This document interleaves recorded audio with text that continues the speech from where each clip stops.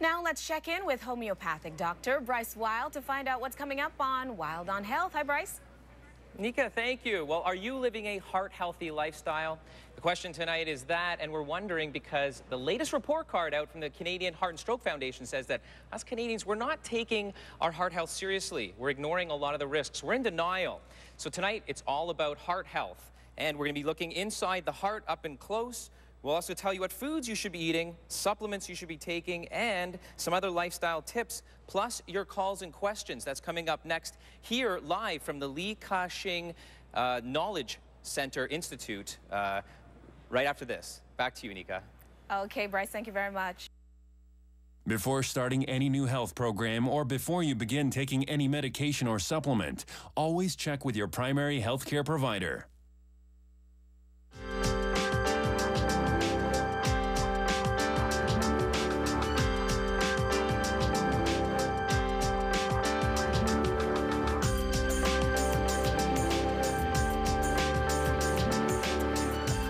Welcome to Wylde on Health, your weekly holistic prescription for living healthy naturally. We're live on location tonight at the Chi-Ming Wellness, or rather the Chi-Ming Knowledge Institute. I'm going to get that right tonight at some point. At St. Michael's Hospital's latest initiative. We're going to be speaking about heart health each year, in fact. About 250,000 potential life years are lost across Canada. Come on, folks, we can do better than that due to cardiovascular diseases and other chronic heart health issues. Tonight, we're going to be facing those issues and telling you what to do about your heart health. The foundation suggests that 9 out of 10 people, in fact, Canadians are jeopardizing themselves, not knowing about what the risks are.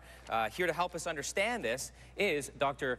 Chi, and you are a cardiologist, spokesperson for the Heart and Stroke Foundation, and Sherry Torkos, who's author and pharmacist with special interest in natural medicine, right? So let's start off, Dr. Chow. What is the most important thing that's come out of this recent report card at the Heart and Stroke Foundation? So in this year's report card, we find out that many of the Canadians have overestimated how healthy they are and underestimate how unhealthy they are. In fact, 9 out of 10 of the Canadians think that they're healthy. But in fact, 9 out of 10 Canadians have at least one cardiac risk factor that put them at risk of developing heart disease and stroke. I think a lot of us, mismanage ourselves that way. It's hard to get motivated. It's hard to be preventive, right? I mean, a lot of us think we're healthier than we are. We'll be speaking to some survivors later on in the show and talking about their pretty miraculous stories, as it relates to, what put them at risk. And one of them in particular actually had no risk factor. So what are these hidden risks? What do we have to be looking out for? Yeah, many of these hidden risk factors don't have any symptoms initially. Right. For example, high blood pressure, high cholesterol, diabetes, and initially they may not have any symptoms at all. And also many people are overweight or obese, or they're physically inactive. Right. And many people also smoke, despite how many times we tell them not to, as well as some people drink too much alcohol as well. Sure. Sherry, you just wrote a book, Saving Women's Hearts. That's right. How do some of these risk factors, relate to women? Because it used to be considered a men's issue, really. Yeah, I think, when we think about heart disease, most of us don't picture a woman. We think of it more of a man's disease, yet heart disease is the leading cause of death in women. So it's more serious than all forms of cancer combined. And I think women really need to take their heart health very seriously.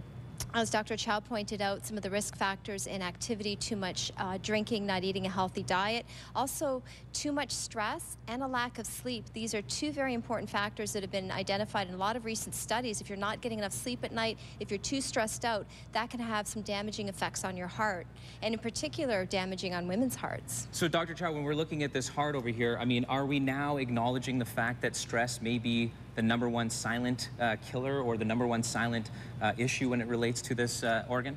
Well, many risk factors actually contribute differently to developing heart disease and stroke, and also reducing our life. For example, if we are overweight and not being physically active, we can very easily lose 4 years of our life. If you have high blood pressure that is not treated, then it's about 2.5. If we smoke, then we can lose about 14 years of our life. Are people still smoking?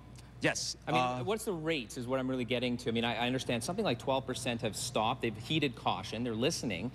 Is it something around that percentage that people have stopped? Yep. But more still have to, right? Yeah.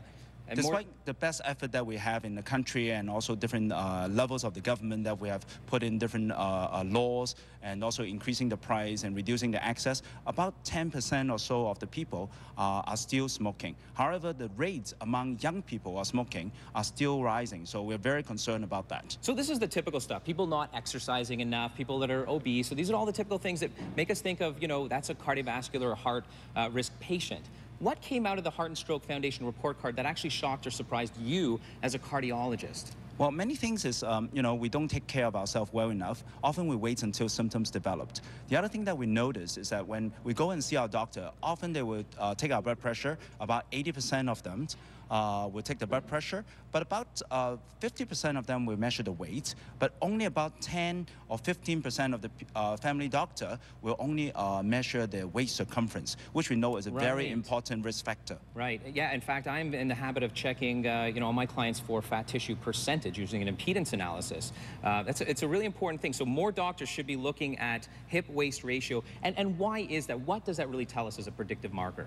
Well, we do know that when people have an increased waist circumference, for example, in male more than 35 to 37 inches, and in women more than 35 inches, then they are at risk of developing heart disease. They may be harboring very important risk factors such as high blood pressure, diabetes, cholesterol problem, and also that can increase the chance of dying by about 2 to 2.5 times. Excellent. That's really important information. And as you written the book with a cardiologist, Dr. Wylde, it's an incredible book. How does this hip-waist ratio circumference issue, you know, relate to women? How is this important for women? Obesity, centripetal obesity is an issue for women as well. And when we're talking about centripetal obesity, we're talking about the apple-shaped body. So having a larger abdomen, as Dr. Chow pointed out, for women, having a waist circumference of greater than 35 inches or 88 centimeters puts an individual at greater risk of heart disease. And there's, of course, metabolic syndrome, which we've talked about before, that collection of insulin resistance and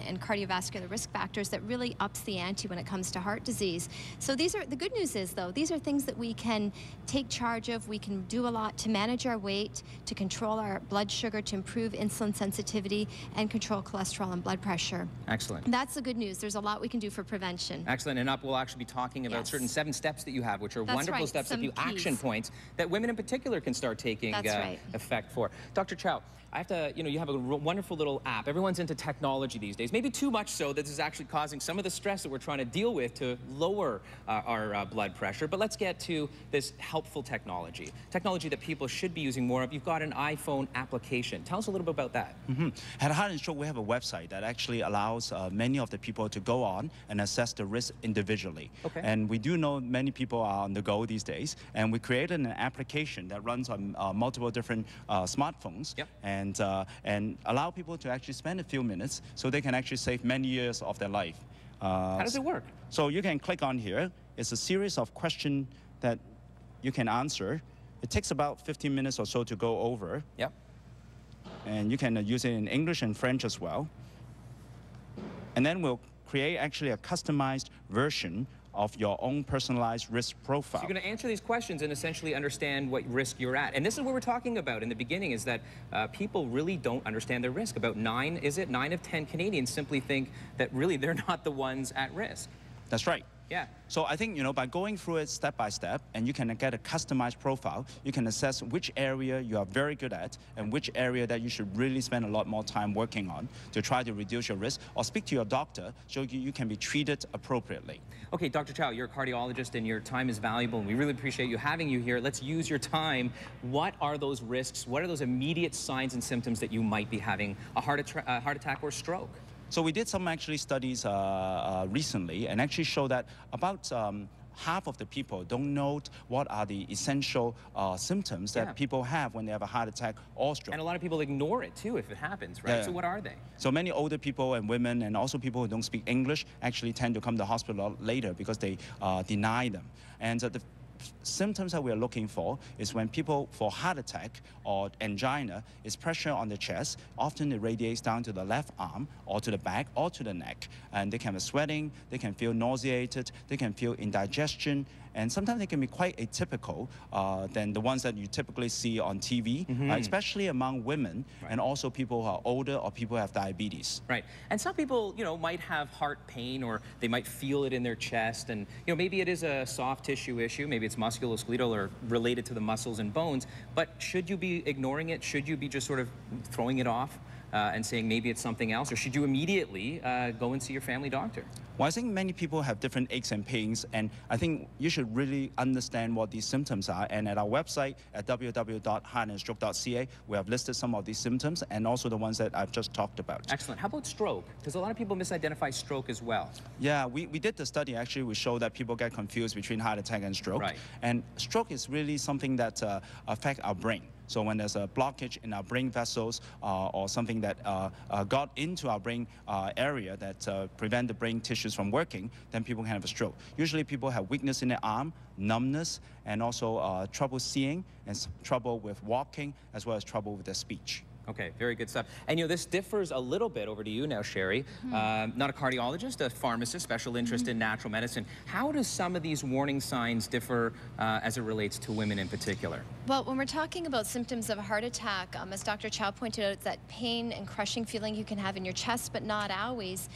Sometimes you could have symptoms of fatigue, nausea. The pain is not always in the chest, but it could be in the neck. It could be radiating down the arm. And the unfortunate reality is that women often delay seeking treatment when they are having signs of a heart attack, and even if they do go to the hospital, they're more likely to be dismissed as having stress or anxiety or a non-cardiovascular episode. And as a result of that, women are much more likely to not only suffer a serious heart attack, but to die after that first heart attack. In fact, in the first year after an individual has a heart attack, women are twice as likely to die as men are, and that's really unfortunate. Women need to be aware of the signs. If something is out of the ordinary, you don't feel quite right, don't dismiss it as stress, anxiety, or heartburn. Go to the hospital if you're having any of those symptoms of a heart attack so that you can get the proper treatment. We know our bodies best, and if something isn't right, you need to be proactive. Very good information, Sherry. Well, coming up after the break, we'll be talking a lot more about foods and supplements, those that you should be taking, counter interactions with Sherry Torkos, who's a pharmacist, can give us some more information. You know, during this quick break, your heart's going to beat over 300 times, and that's a lot of work. What are you doing to keep it healthy? Return over with us here live from the Li Ka-shing Research Development Institute, and we'll see you right after the break. Reach us in the GTA by dialing 416-872-2724 or outside the area at 1-888-863-2724. Send an email to wildonhealth@cp24.com or follow Bryce on Twitter by visiting cp24.com.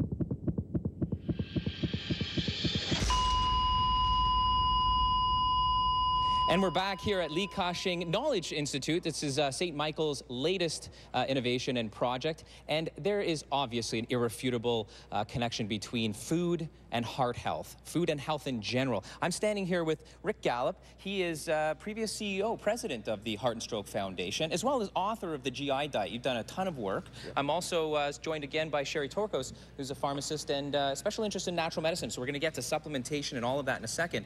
Rick, I want to start with you. First, just quickly describe what your tenure was like with the Heart and Stroke Foundation when you were with them? Well, I was in for 16 years, and it, of course, heart disease when I joined was killing 50% of the population. Yep. When I left, it was killing about 35, and the numbers are still dropping. So good work. Been huge progress in terms of what we've been able to do through the research and the work that the foundation's done. Excellent. So why is it that we're learning more about food, and in particular, the sugar content in food, and maybe even more so how food is getting into us at a certain rate? Tell us all about that, what the book's about, and how this is helping people with heart disease. Well, this is the reason I got into the whole GI diet. The idea here was we had a problem we were not solving very successfully if you look at the stats in terms of heart disease and people putting on weight and obesity.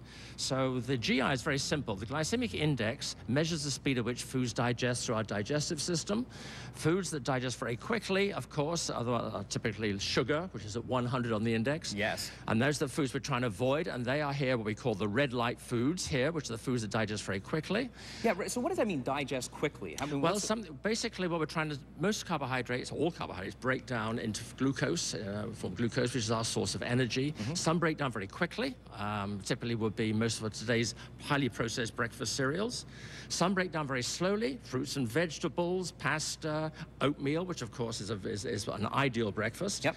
And because it breaks down more slowly, it leaves you feeling fuller for longer, so you eat less. Okay. Of course, that's the secret of anybody trying to lose weight, eat less. That's the premise of your entire series of books, right? That's correct. You've written more than one. Yes. Red, don't touch. Orange, once in a while. Green is go, right? That's the ones. Tell us a little bit more about fiber, because a lot of us know about fiber as it relates to gut health, but a lot of us don't know about fiber as it relates to heart health. Okay, well, it's very important. Cholesterol and fiber are very much connected, and we're talking about soluble and insoluble. Soluble fiber is the one that we're interested in here that will help heart health. This is what reduces cholesterol. Typical examples of that are things like citrus fruits, old-fashioned oatmeal here. Oatmeal is a terrific source of fiber. But the rolled oats, the ones you have to cook, not the instant, right? That's right. I mean, that's a perfect example, I think, of the transit time, of the speed at which it's going to get digested. The secret is let your body do the processing, not the manufacturer. Right. Okay, so the more your body does the processing, the longer it takes, and that's what we're advocating. Love it. Okay, so let's talk quickly about sterols. We're hearing more about these just as we are antioxidants. What are sterols doing for us and our heart health? What I'm really surprised about is it's taken so long for sterols to get into our foods. This is something that Canada, again, unfortunately, we're lagging the field here. This is something, in fact, that has been accepted in Europe and the States, for God's sake. Yeah. And we're eventually, I really don't know. It's been proven scientifically, the plant sterols are a terrific assist for heart health. Yep. And we've been very slow in this country to adopting these and having them put into our foods. Okay. So look for it on foods that have it within, so it's added within. Yes. And also, what foods are highest with sterols by nature? I'm not an expert on this. I know here. Sherry, let me ask you that question. Jump in. And then we'll also talk about the supplements that are related to sterols. Plant sterols are naturally occurring plant compounds. You'll find them in nuts and seeds. They're also in certain vegetables. I brought some pasta with me today that actually has plant sterols added to it. Okay. Cora-Wise, which is it's a brand of plant sterols, is now being added to a lot of different foods. So that's what we're looking for. Look for sterols on the package. Plant sterols, that's right. Okay. And as Rick was mentioning, they're now approved in Canada for addition into food, and they do have benefits for lowering total cholesterol and LDL, and they can be added through diet, through foods, or through supplements. Yep.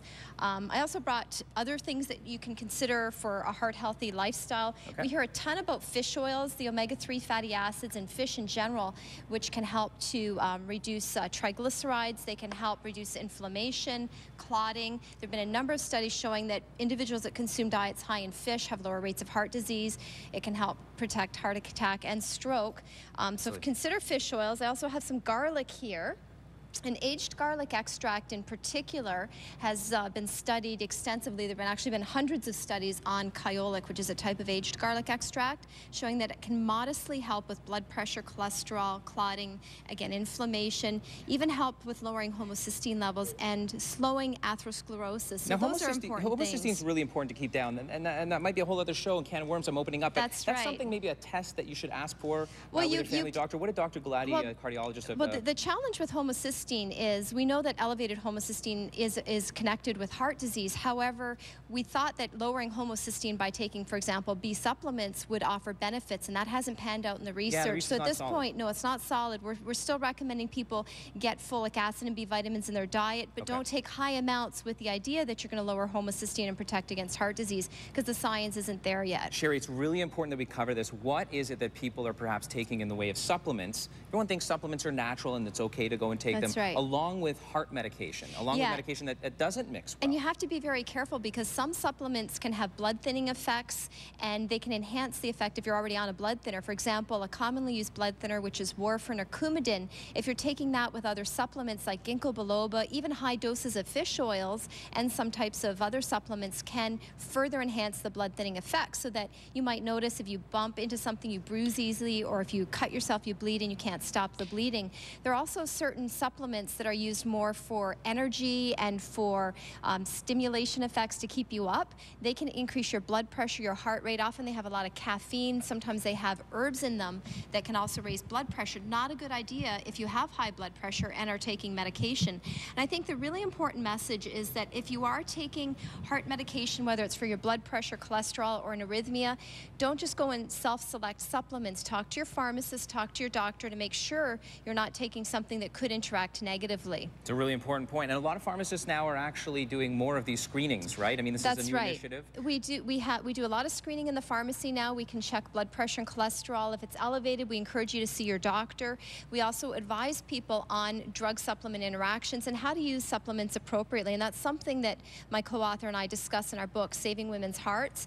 It's a holistic approach to better heart health: eating healthy, exercising, managing your stress and sleep, and taking supplements smartly. Excellent stuff. Saving Women's Hearts. And in fact, to a few lucky callers this evening, we'll be giving away a few copies. Very good work. And it's in all major bookstores now. And I'd like to just mention my co-author, Dr. Martha Galati, who's a cardiologist. We met at McMaster University many years ago. She's done some groundbreaking research, specifically in women and heart disease, looking at levels of physical fitness as an indicator of cardiovascular mortality. Excellent work. Yeah, I've read through the book. It's an excellent book. We'll also be giving away Rick Gallup's book here, The GI Diet, an incredible book. He's got a whole series out. This is what you eat, and it's also got in there what you don't eat. Coming back after the break, we are going to be looking at diagnostic machines. You know, that's a very important thing to see your family doctor probably more than once a year, but it's also important to get screened more effectively, possibly do an ECG, maybe ask your doctor about an ultrasound, taking the time out to looking into your risk factors. That's coming up right after the break here live at the Li Ka-shing Knowledge Institute. Stay right there. Reach us in the GTA by dialing 416-872-2724 or outside the area at 1-888-863-2724. Send an email to wildonhealth@cp24.com or follow Bryce on Twitter by visiting cp24.com.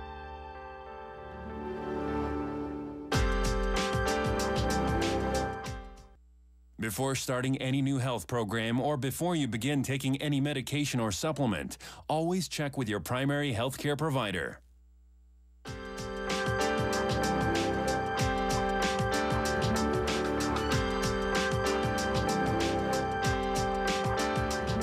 Well, we're back here live on location at the Li Ka-shing Knowledge Institute. This is St. Michael's Hospital's latest edition, and I'm here with Dr. Chow, and I'm also here with Brian. You know, guys, the importance of screening is absolutely key. Brian, you know that more than anybody. Sure. Brian Kapkin is a survivor of heart disease and triple bypass. We'll be getting his story momentarily. You know, ideally, we should all be screened, but at the end of the day, it's actually the truth. This is the Heart and Stroke Foundation's study showed that about 50% of patients aren't even asked in their doctor's appointment whether or not they're, smoking, whether their blood pressure is high, or even checking their blood pressure. Is that explainable? I mean, you're a cardiologist, but how can that be? Well, often our system is actually very much overwhelmed. Yeah. A family doctor, takes about 6 minutes to 9 minutes to complete a visit, and there are many other people waiting. So usually they just deal with the problem at hand. And I think we should really encourage everyone to make an appointment once a year at least to actually have a good complete physical checkup, where the blood pressure, your cholesterol, whether you have diabetes is all checked out, and also your waist circumference, all these has to be checked. Excellent. Brian, survivor. Yes. You know, I love your story. Tell us a little bit about it. I mean, it's quite inspirational. Run us through the what happened to you as a heart attack ensued.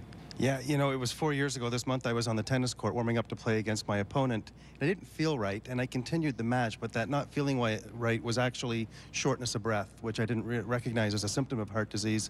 I actually had to shut myself down on that match that night. And when I went home, I told my wife I had lost the match. She didn't care so much about that. But when I told her about the winded story, she immediately said, trip to the family doctor. And like a middle-aged guy, I said no. But she was persistent, and that was a life-saving decision that I listened to her and I went to see my family doctor. It takes most of us guys to have our head fall off before we show up at our family doctor, nonetheless, the ER. And you're not here in the ER. No, I'm not. Today. We are doing this as a demonstration. Dr. Chow, what exactly are we looking at right now? So we have a number of machines that we brought over here. We don't do all these things all the time unless someone's have a major complaint like chest discomfort, trouble breathing. Why don't we do an EKG all the time? Well, we should do a blood pressure all the time, and over there you can see a blood pressure machine way over to the right. And usually we should measure the blood pressure at least 3 to 6 times to approximate the pressure that they will usually get when they're outside. And you're also doing an ultrasound here? Yep, and also the ECG machine here. You can see Brian is actually hooked up with the ECG machine, and we should do one at least on a regular basis to make sure that the patient is not in rhythms other than a regular rhythm. How does Brian look today? He looks fantastic. I heard you say at the break, in fact, that he's got a really pretty heart. Yeah. Excellent. So you must be happy about that. I am. Yeah, the reason why we really should check the rhythm is that because if people are in atrial fibrillation, which is a irregular rhythm, it actually predisposes them to actually having strokes. So it's important to actually do a regular checkup in terms of the ECGs, and we have that hooked up with Brian. Excellent. And what we have today now on my where I'm sitting at is a cardiac ultrasound or heart ultrasound machine. It's also called an echocardiogram. This is something that we do when patients actually complain of certain symptoms like chest pain, trouble breathing, or they're swollen or they're short of breath. And this machine allows us to use the ultrasound technology to look at people's hearts, and by doing that, we can actually assess the function of the heart and also the valve, whether they are competent, whether they are leaking or narrowed, and also look at many other things like, structural abnormalities. For example, they are born with certain congenital heart problems. Here we can see actually Brian's heart very nicely. Excellent. Brian, before we go to break here, keep doing what you're doing, Dr. Chow, and you'll report to us whether there's any abnormalities there. I loved what you said in terms of, sort of your prevention plan, because you didn't go down at the tennis courts. It wasn't like you had a heart attack. No. But you listed 3 things that you made me aware of that made you go and sort of see your family doctor, in a preventative plan. What were they? The first thing is I listened to my body. The way I was feeling on the court wasn't right for the way I know I can play. 2, and guys, this is for you out there, I did listen to my wife. I went for that appointment. And 3, when I got there, my doctor listened to me. He didn't know that I had a family history of heart disease, and he actually wanted to put me back on the tennis court until I told him I was winded in the warm-up and hadn't started to exercise yet. And when you factor those 3 things together, they were life-saving moments. Excellent stuff. Listening to your wife, that's really important. Absolutely. Right? Shall do more of that. Again, guys, get yourself checked up. Right after the break, it is so important that we all know what an AED is. You've seen them, on TV at, soap opera where you get shocked back to life. Well, they're in the public areas. We also want to know about CPR, and it could save your life, the life of somebody you love, or even a complete stranger. We're going to take a look at that, proper resuscitation, when we come back right after the break, here live at the Li Ka-shing Knowledge Institute. See you right there. Reach us in the GTA by dialing 416-872-2724 or outside the area at 1-888-863-2724. Send an email to wyldeonhealth@cp24.com or follow Bryce on Twitter by visiting cp24.com.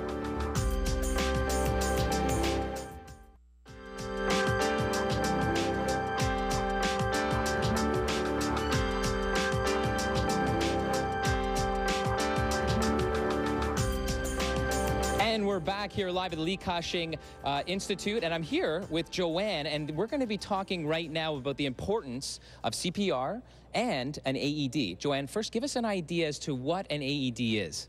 Well, an AED is an automated external defibrillator, and what it does is it helps or complements the process of CPR to basically correct basically a lethal rhythm called ventricular fibrillation. And I understand that this is in fact probably one of the most life-saving contraptions that we would be faced, or we could actually use day to day. They're all over the place. Where do we find them?